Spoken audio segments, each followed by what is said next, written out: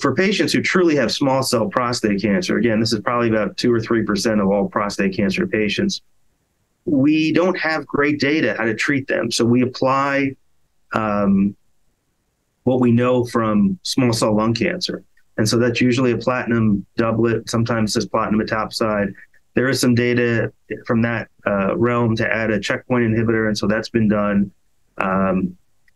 But responses are usually pretty good initially. The problem is that when it comes back, it comes back rapidly. And it's really the second line of therapy that we need to have more trials in.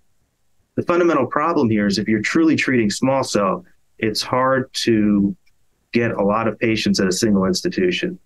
So this would be something a cooperative group would need to do, or someplace like the NCI here, where we can fly patients in from around the country.